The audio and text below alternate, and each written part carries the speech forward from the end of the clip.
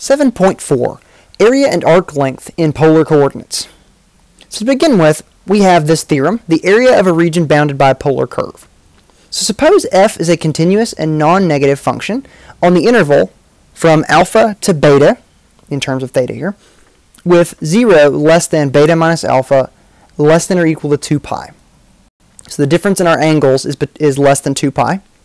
The area of the region bounded by the graph r equals f of theta between the radial lines theta equals alpha and theta equals beta is given by this formula. Now, we want to find the area of one petal of the rose defined by the equation r equals 3 sine 2 theta. Now, we actually looked at this same function in the last section, and so I already know something about its symmetry. But if we didn't know that, we could observe that sine is cyclic, certainly. And it returns to its original position every pi over 2 based on that 2 theta. So the area we're actually trying to find, okay, if I had that function, which that function is a leaf, it has 4 leaves, it's a rose, and I want to find the area of this one leaf. Well, this leaf begins at theta equals 0 and it ends at theta equals pi over 2. So what I want to find, according to that theorem, is the area, which is equal to the integral, or 1/2 the integral from alpha to beta, so this is from 0 to pi over 2, of f of theta squared, or r squared. In this case, it's defined in terms of r, so let's go ahead and just say r squared, which is going to be 9 sine squared 2 theta, d theta. That will give me the area of that one petal of that rose. Now, it turns out with polar coordinates, all of those trigonometric integrals we did previously, those come in very handy, those techniques we had. So those will likely come up again. All right, so we know that sine squared, we can rewrite that in a way. So I'm going to go and factor the 9 out. 9/2 integral from 0 to pi over 2 of sine squared, which we said previously was 1/2 minus cosine of twice our angle. Well, in this case, it's actually going to be 4 theta because we had 2 theta, and we have a 1/2 there. All right, let's go ahead and actually factor that 1/2 out as well. So this will be 9/4 integral from 0 to pi over 2 of 1 minus cosine 4 theta d theta. All right, well, 9/4, this is going to be theta minus sine of 4 theta divided by 4, evaluated from 0 to pi over 2. All right, well, that will be sine of 2 pi, so this will become 9/2 or 9/4 times pi over 2, and then evaluating that at 0, it is 0, so we get 9/8 pi, or 9 pi over 8. And that is the area of that one petal of that rose. Next, find the area outside the cardioid, r equals 2 plus 2 sine theta, and inside the circle, r equals 6 sine theta. All right, well, we've actually been specifically told which one is the outer function and which one is the inner function, so we don't have to worry about that. But we do need to know where these two intersect. So we'll set them equal to each other. All right, well, that would be 4 sine theta equals 2, or sine theta equals 1/2. And there are two places where that is true. Sine of pi over 6 and 5 pi over 6. All right, so those are our intervals. That is our interval. Those are our endpoints for our integral, or integrand here. So from pi over 6 to 5 pi over 6. And we want to find the area of each. Now, let's go ahead and just do these two separately. So 1/2 times the integral from pi over 6 to 5 pi over 6 of our outer function and versus our inner function. Well, our outer function is going to be 6 sine theta squared, or 36 sine squared theta d theta. No equal sign there. We're going to say minus 1/2 integral from pi over 6 to 5 pi over 6 of our inner function. We want to be outside of that function. So squared 2 plus 2 sine theta squared d theta. All right, let's clean some things up slightly.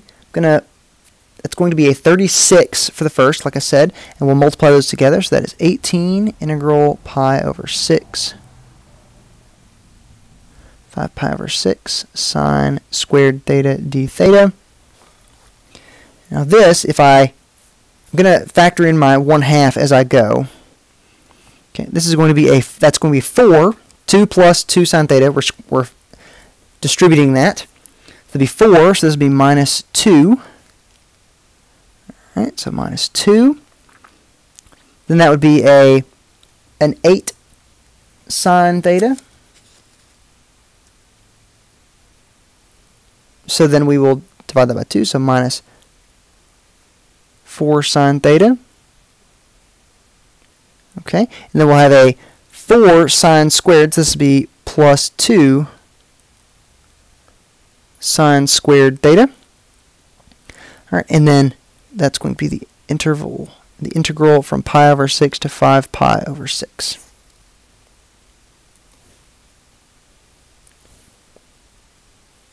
Okay. So, we'll work these out separately, although I think we might actually be able to combine some things there. If we took that as the second one as 3 separate integrals, we'd have 18 sine theta minus 2 sine squared theta, so we actually might be able to combine those. I'm not going to worry with that, but I think we could do that. Alright. Now, for the sine squared, we know that's going to be a 1/2 minus 1/2 cosine 2 theta. So 1/2 minus 1/2 cosine 2 theta. Integral 18 pi over 6, 5 pi over 6. Okay, there's our first, minus, we'll go and factor a 2 out of that, and I'm going to replace what we just had there. All right, so 1 minus 2 sine theta plus 1/2 minus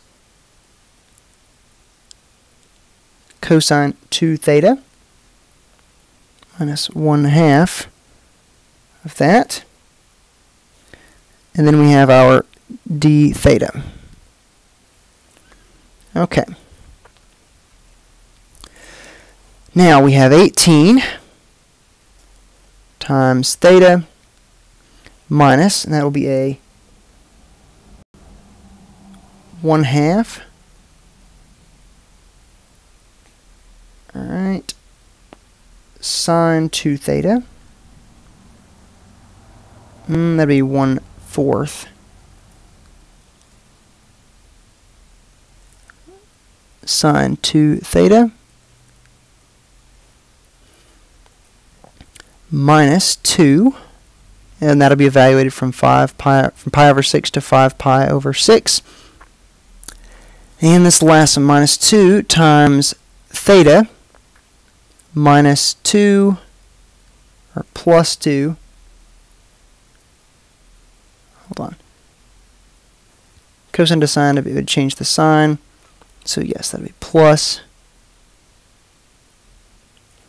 cosine theta plus 1/2 theta, which we could combine those two, minus 1/4 sine 2 theta, evaluated pi over 6 to 5 pi over 6, and that should be 4 pi, if I've done all of my math right there.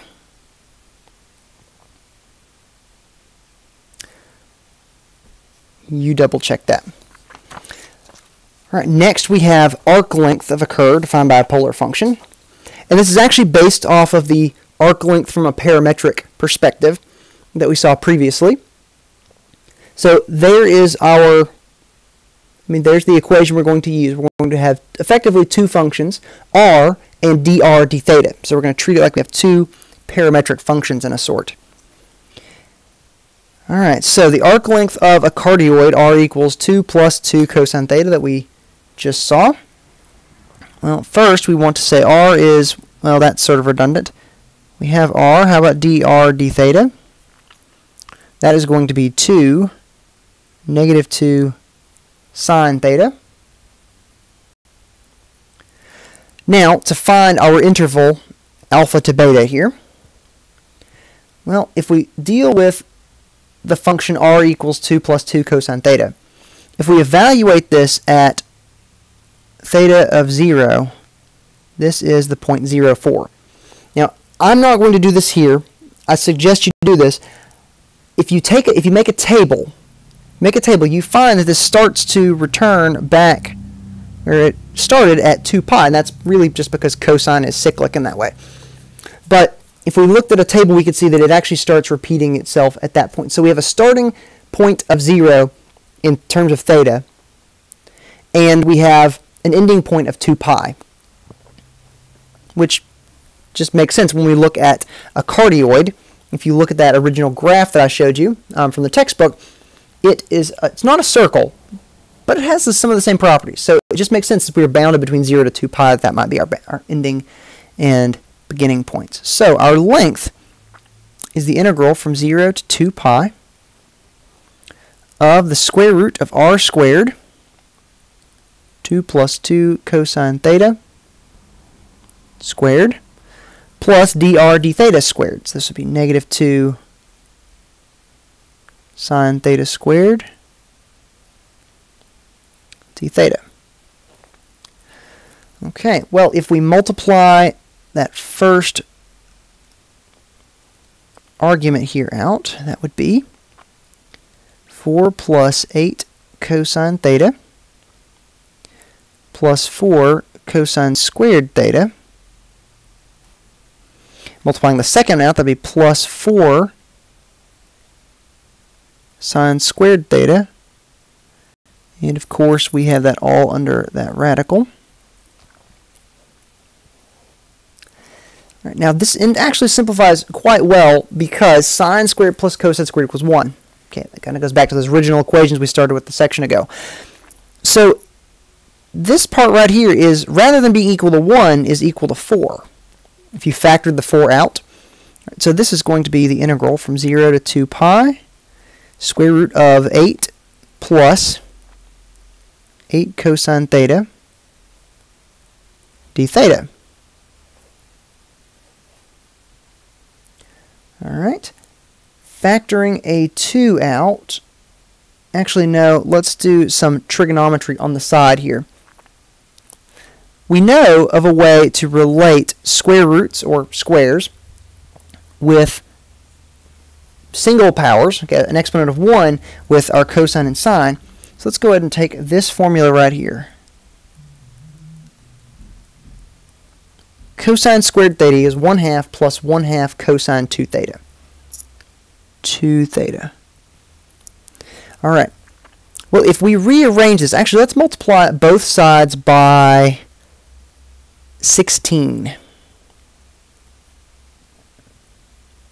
both sides by 16. That would be 8 plus 8 cosine 2 theta.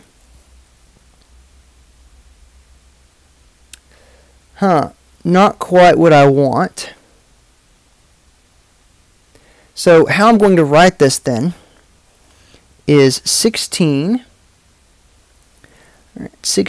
cosine squared theta over 2 equals 8 plus 8 cosine theta. And I'll just divide theta in half in both places. Now, these are equivalent forms of the same equation, but really I'm just manipulating to see if I can get something that works. Okay, so these are in effect 3 different equations. Well, actually, the first 2 are perfectly fine. Those 2 are equal. However, this one I've manipulated that just a little bit. I'd probably need to change a variable really there. So what I can then go back over here and do is this is equal to 0 to 2 pi the square root of 16 cosine squared theta over 2, which will be equal to 4, and this is the integral of 0 to 2 pi of cosine of theta over 2. Okay, now that would be sine, theta over 2 times 2, because we're dividing by 1/2 there. Leave our 4 evaluated at 0 and 2 pi.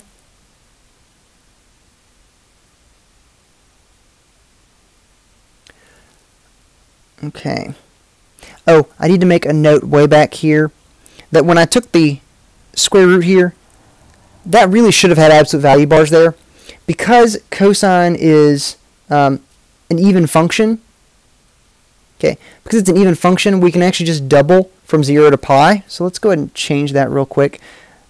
I meant to make note of that. So this is actually going to be equal to the interval from 0 to pi, and we're going to double that. Okay. Cosine's even. All right, so then that actually should be an 8 out there. Changing that. All right, so evaluating that at 0 and at pi, that would actually be a 0 area because it's an even function, but we actually want to know the total length. All right, evaluating that, we should get a value of 16, and that is our arc length. Okay, that brings us to the end of this section, 7.4, area and arc length in polar coordinates.